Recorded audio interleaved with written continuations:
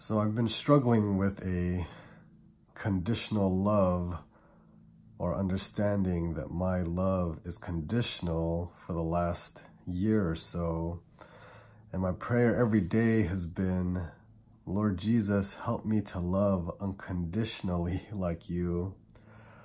Conditionally loving people, like I found, like it doesn't work for me. Like I end up holding grudges. I end up severing relationships.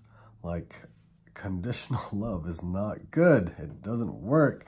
And so I pray every day, Lord Jesus, help me to love like you. Help me to love unconditionally. In John chapter 15, verse 12, Jesus says, "This is my commandment, love one another as I love you." And I want to be like you, Jesus. I want to love unconditionally like you. Help me and help all of us by the power of your Holy Spirit.